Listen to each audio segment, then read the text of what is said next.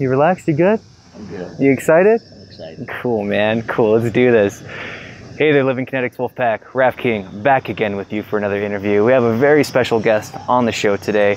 He was at a ribbon cutting. He's been at Linda's book signings. The guy's amazing. Please, my friend, introduce yourself. Tell him what you do. My name is Sky. I'm a musician. I play in many bands and I play solo guitar.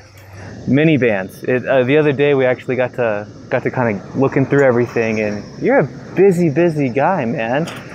Some people call me the hardest working musician in Prescott, but I give that to Drew Hall. I don't know. It's a tie between me and Drew. Ongoing competition, huh? Gotcha. In a good way. Good competition. Tell them a little more about what you do. I mean, where are you playing at? Who are you normally playing for? What's your preferred gig? The preferred gig is my favorite band, the one that I've been in the longest, with Sky Daddy and the Pop Rocks. It's a rockabilly and a surf band, and that's my favorite one. Lots of original tunes. I'm also in a country band. I'm in a Johnny Cash tribute band. I'm in a classic rock band. I'm in a little duo with my friend Tony. We play everywhere. It's easier for me to answer where we don't play because I just play. I don't have a day job, Raph, so I just like make sure I'm busy every single night. That's awesome. So in order to do that, I have to reinvent myself. I have to have different versions of me, and I have to just always hustle for more and more gigs. Wow, that's cool. How do you find yourself in this type of position here? How did I find myself here? Yeah, like how do you get into the music gig full time like you are? Okay, good question. It's always been a dream of mine ever since I was in high school. When I first started when I first played with some people in a band, in my high school garage band. It's always been a dream of mine, but I always thought it was not really feasible. And so I got my degree and I was teaching school and I just had music as a hobby on the side. Yeah. Well, after my divorce in 2013, I just decided to just go all in. I just wanted to do this for a living, make it a living. And it was really hard at first. I was on food stamps and all the resources, everything I could just to barely survive. Yeah. But it's like a snowball effect. After a while, people started to recognize who I am, and I guess enough people thought I was talented, and I started getting some gigs, and it kind of went from there. And I'm still barely surviving, not making as much money as I have in the past, but it's not about the money. I really enjoy what I'm doing, and to be able to say I can make a living playing music, it's just quite a blessing. It is really cool to be able to say that. Yes. Right? And I have to say, not only are you a talented guy, but you're a good guy. Well, thank you. I'm sure you could tell within the first few minutes of the interview, he's a nice guy. I don't think I've ever had a moment with you where I thought, well, this guy's a little shady. I don't know, or anything remotely close to that. So thank you, sir. I appreciate that. It's all coming from the heart. I think it's all true. But I have to ask, as soon as you said that, you started this dream when you were in high school, what was the first song you learned? First song I learned? Yeah, what was the first song on guitar that you learned? For money. Okay. How fitting. I was in college, and they needed. I was like my first year in college. I think my freshman year in college, and my church had a wedding, and they needed a guitar player to play this Restless Heart song, I guess. And so I learned the song for this wedding. It was easy. It was a little bit of work, but it was kind of easy. I learned it, and then they gave me a check for $40. I'm like, really? I can make money playing music? So that was the first song I learned to, Nice. Nice. I took lessons when I was little, so I don't remember the first. I just went through the book and stuff. Yeah, so, we all had some tab book or something that we would. Yeah. I don't remember the first real song that I learned. Other than that one was the wedding gig was the first real song for money. And that's kind of started my whole thinking, like, wow, I can make a career out of this. That's what's up, man. That's awesome. Have there been any speed bumps along the way that you wish you had just got to skip? Like, I wish I had just known that lesson before going into music full time. Oh, gosh, there's way too many of them. Yeah. Yeah, definitely. I guess when in my younger days, I played too loud. I played too many notes. I was kind of I wasn't such a nice guy that you told me I was. Maybe when I was younger. It just comes with experience. I don't want to play in a band with people that I don't like anymore. I've learned that lesson too.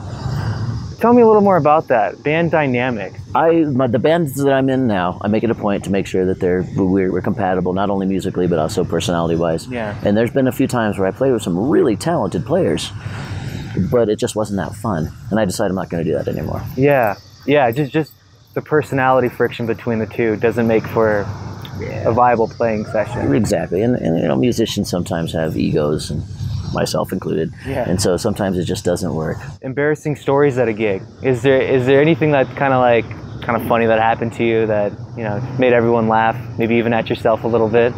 Yeah, about a year ago, my friend Bruce Meyer was playing saxophone with us. It was his first gig with us. I just met him, you know, a couple weeks before that. He was doing really great. I mean, he came up and he sat in with us on a song or two, and I liked him a lot. And I contacted him, and we played. He kind of sat in with the band for the whole band, for the whole set, for the whole performance. But I kept calling him Barry, and he didn't tell me until we were all done. He's like, by the way, my name's not Barry, it's Bruce.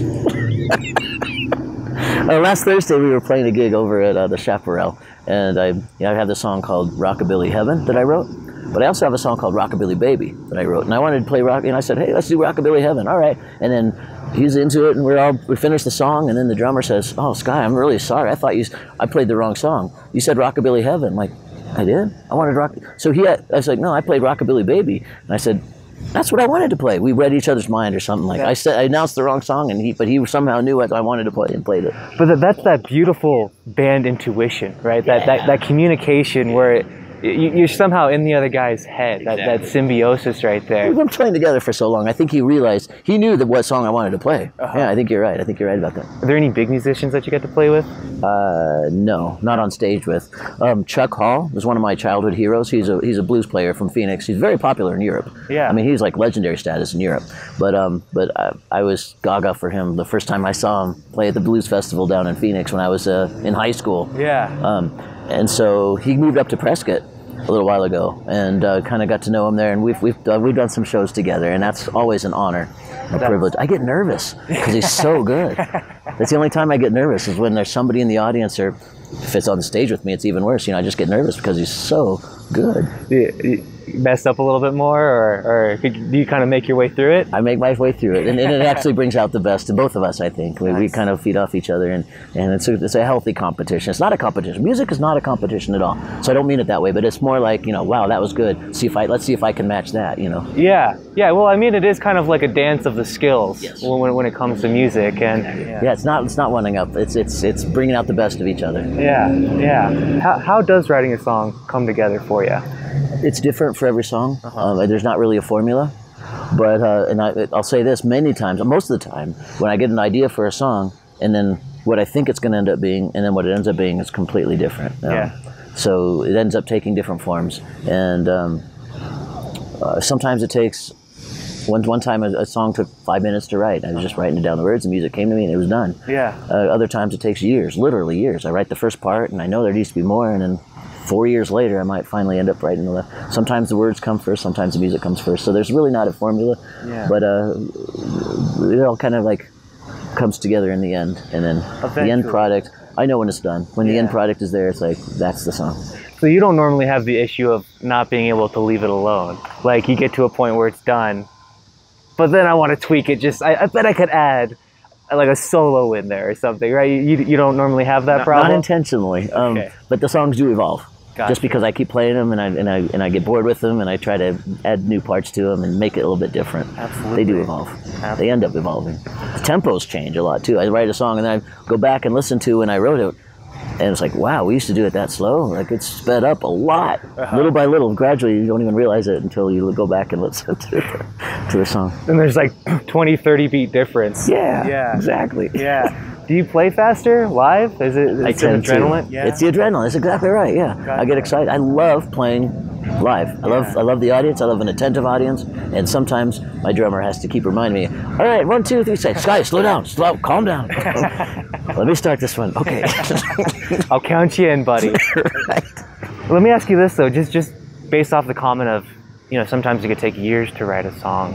I think it was Bob Seger who mentioned in an interview that he can't not finish a song. Like even if it's a bad song, like he knows irrevocably it's a bad song, he still has to finish it. Yeah. He still has to be able to put that last note on it and then never play it again. Really? Right? That's very interesting. So do you find yourself in that scenario? No, never. Okay. In fact, I probably have about 200 songs or song ideas that haven't been written yet.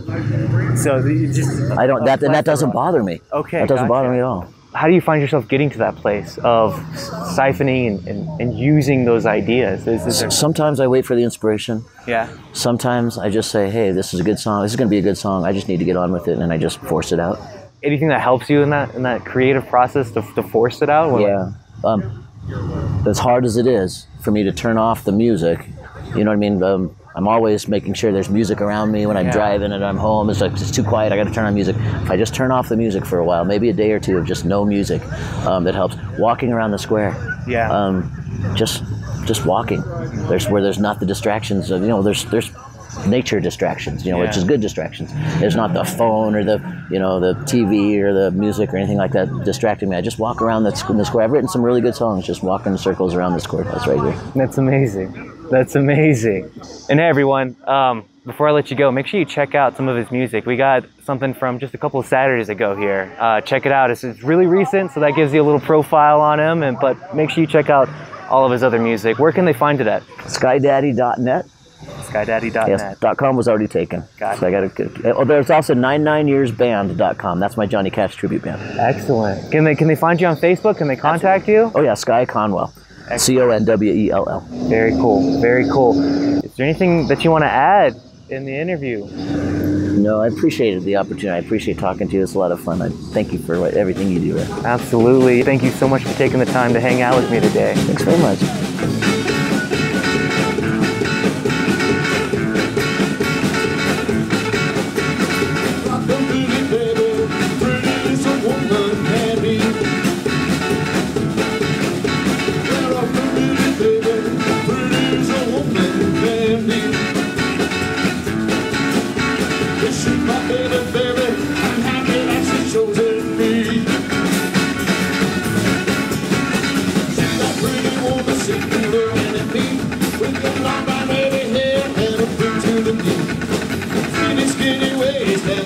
So fine, I'm a lucky cat, 'cause she's mine, baby, pretty as a woman can be. Well, I'm a pretty baby, pretty as a woman can be. Well, she's my baby, I'm happy that she chosen me.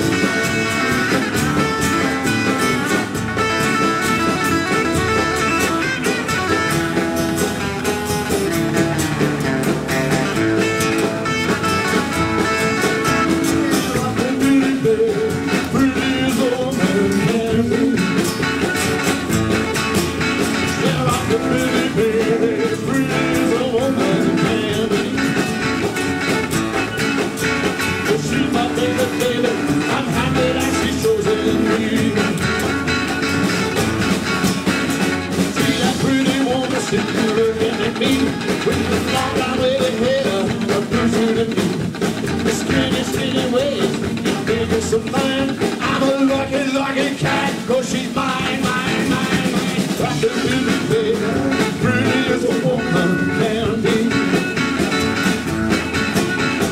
Rockabilly baby, pretty as a woman can be. She's my baby, I'm happy that she's so